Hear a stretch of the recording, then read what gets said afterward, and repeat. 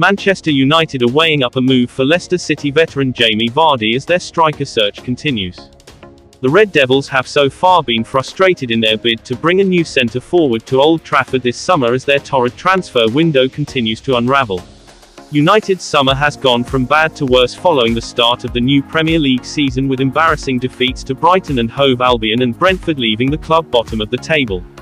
However, The Athletic now report that Erik ten Hag's side are considering a move for Vardy in a bid to solve their striker conundrum.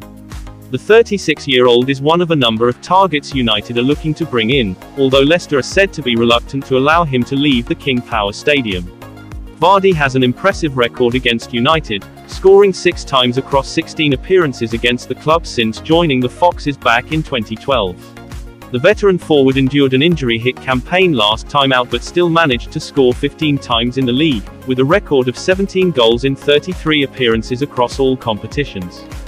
He is yet to score so far this season, though, having started both of Leicester's first 2 matches. In addition to Vardy, the report also states that United have been offered the chance to sign Atletico Madrid man Alvaro Morata and are being linked with Espanyol's Raúl de Tomás.